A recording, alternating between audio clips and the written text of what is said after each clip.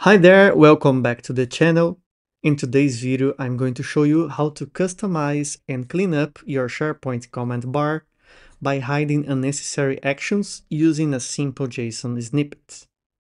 This will help you streamline your SharePoint list views and make them more user-friendly. Let's dive in. If we look at a normal SharePoint list without any modification, we can see that by default, we have several actions here on the top. Some of these actions are never used by the user and are here just causing confusion. What if we could hide those options? Here we have a view that has all the options that came by default. Then we have a second view here that I modified. I've hidden all of them. We cannot see any action. We just see the lists.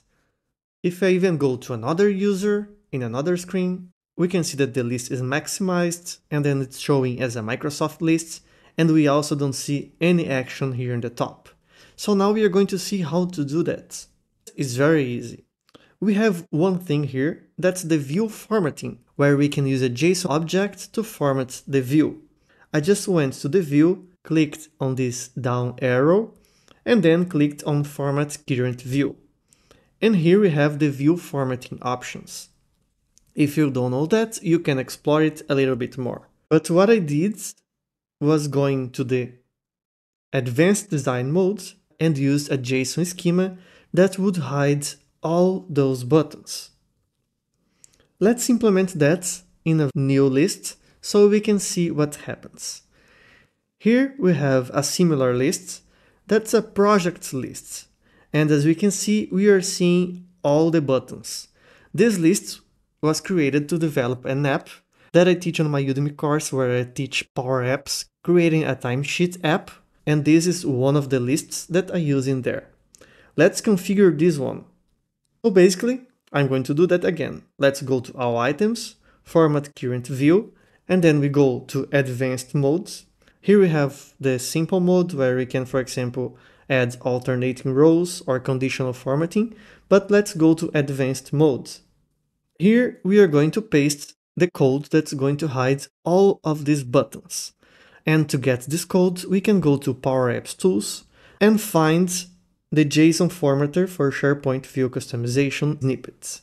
Here we can copy it. I will leave the link in the description so you can go directly to this page and copy it clicking on this button.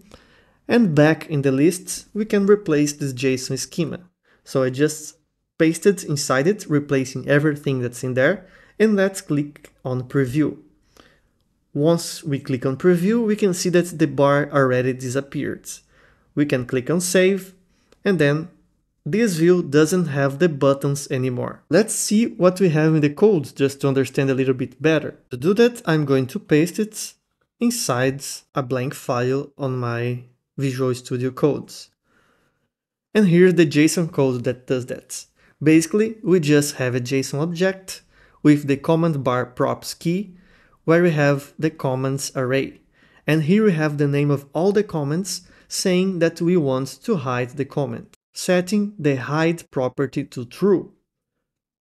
In case you want to keep some comments, for example, creating a new item, deleting or editing or sharing and so on, you can just remove them from here or even put false in the hide property, and then you have the updated JSON that will do exactly that.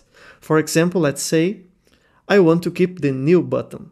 So instead of true, I'll just put false.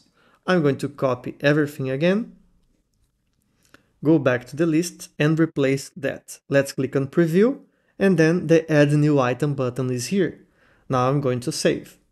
Now, if another user accesses this list, this user will see only the Add New Item button, if the user has access to this list. We can always create a new view that will have everything else. For example, let's say All Items, All Options. This is going to be a new view. And then, since it's a new view, everything is back here because this view is not configured. The user could do that also, but there is a way to disable the Add View option. For example, for this other user that I have here, I don't have the Add View button because I disabled it for the users who are accessing my site.